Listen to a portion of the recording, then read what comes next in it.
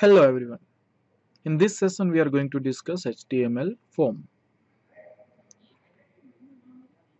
A form is just another kind of HTML tag, but it is generally used to create GUIs in a web page.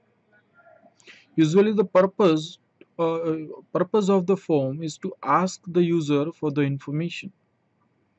The information is then sent back to the server to further process. A form is an area that can contain form elements.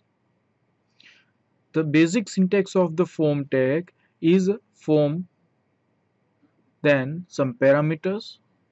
We are going to use attributes to set the parameters, and inside the start form and close form we are having a form elements.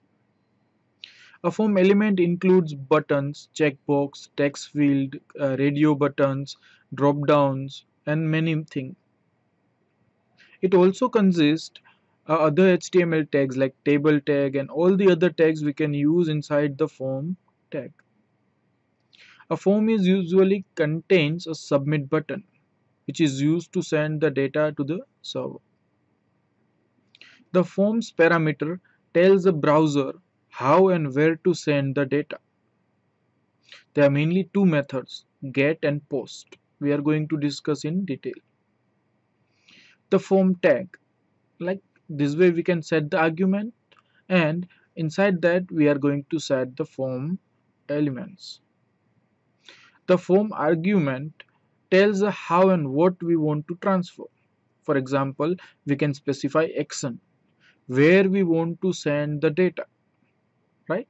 And a method using which we want to send the data. There are two main things, one is a get and one is a post.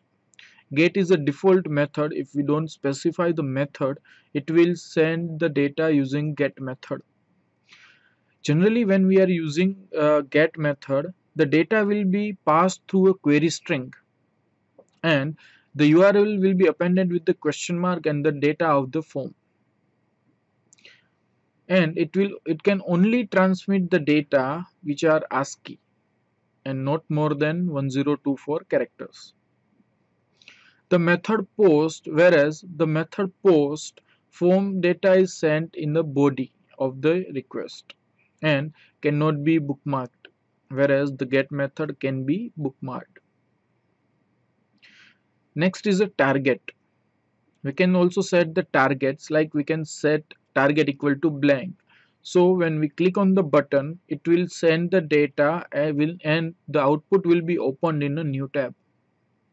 And if you specify target equal to underscore top, that means it will send the data to the same window. Input tags. So these all are the elements which can be there inside the form tag. First, we can have a text fields where we can enter the text. For example, enter your name, and we can specify our name inside that input. So to create such input, we can specify like input type equal to text, and you can specify something inside that particular element. To enter the password, we don't want to display what we have entered. For that we have one field named password field. The same syntax, input type equal to password. The only difference is here input type equal to text and here input type equal to password. So it won't display whatever we have written. Next is the radio buttons. We can create radio buttons using input type equal to radio and a name. The name of the same group should be the same. For example, we want to choose only one element from male and female. Then we can use radio, but the only condition is the name of these two radios should be the same. Then and then it will allow only one from these two. You have seen such elements in the web pages where you can only select one of them. To do so, we have to specify the same name. Next is the checkboxes. We can when we want to allow one or more options to be checked, we should use checkbox. In this case, it is not compulsory to have a same name. and the output would be something like these are squared boxes or check boxes. Around is a radio buttons. Let's see an example which consists of only these four input elements. So what we are going to do, we are going to create a new file and going to save it as a form.html.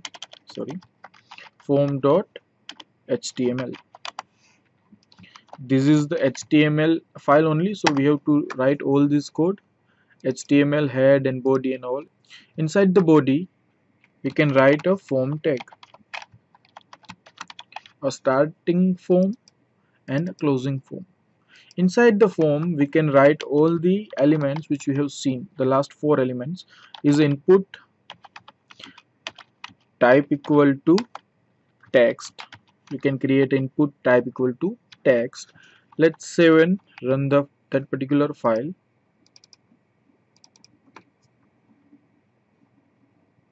So here is an element where we can write the content, the input which will be displayed, a text field. Same way, if I don't want to display this particular part, I can create a new input which is of type password. And if I refresh the page, here is a text field, so I can write and the content will be displayed.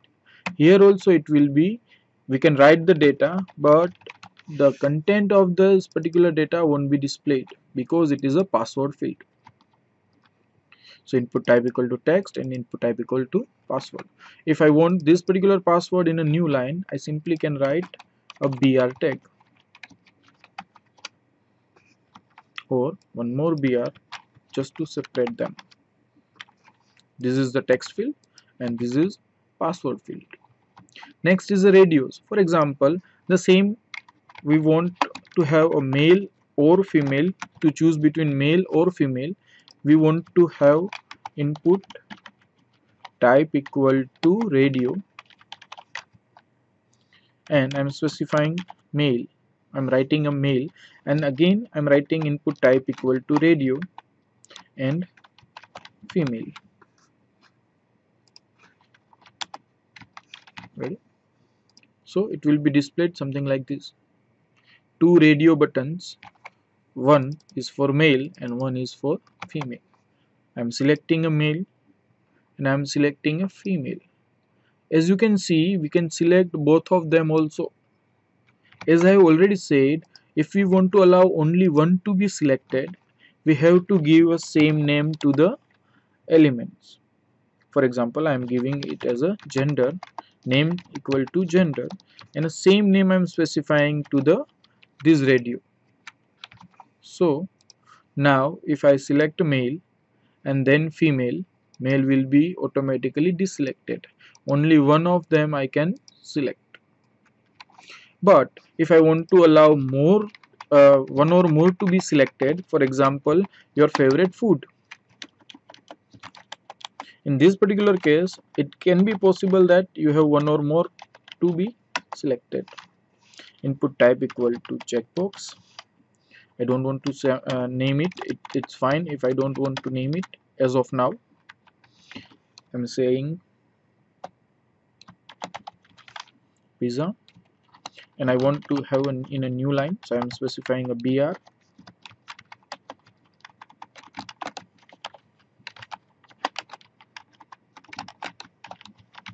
Ready? I'm specifying three checkboxes.